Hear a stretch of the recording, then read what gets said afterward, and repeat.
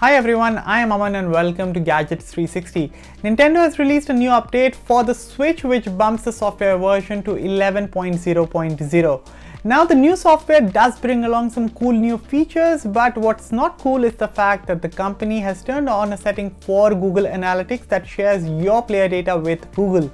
So if you're not comfortable with your data being tracked via Google Analytics, I'll be showing you how to disable it. But before we start, please go ahead and subscribe to our channel if you haven't yet, and do hit that bell icon so that you're notified whenever a brand new video drops. With that said, let's get started.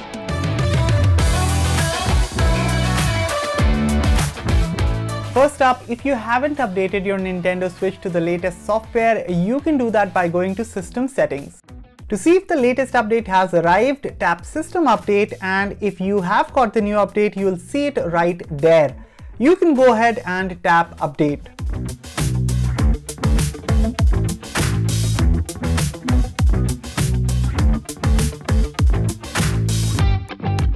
Now that you've updated your Nintendo Switch to the latest software, here's how to disable data tracking via Google Analytics. Follow these steps. From the home page, go to Nintendo's eShop and log into your profile.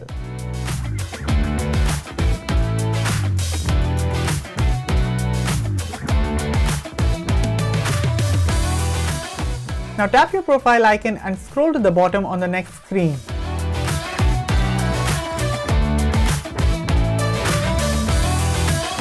Under Google Analytics Preferences, tap Change followed by tapping Don't Share on the next screen. Finally, tap Change followed by tapping OK. This is how you can turn off data sharing on your Nintendo Switch, at least until the next update arrives.